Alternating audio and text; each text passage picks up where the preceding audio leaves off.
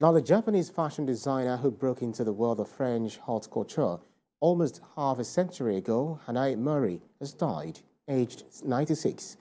Hanae Mori earned the nickname Madame Butterfly for her signature motif, regarded as a symbol of Japan's growing status as a modern fashionable nation.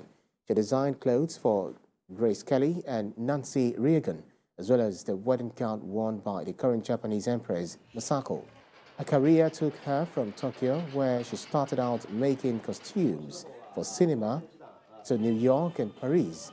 In 1977, her label became the first Asian fashion house to join the ranks of haute couture.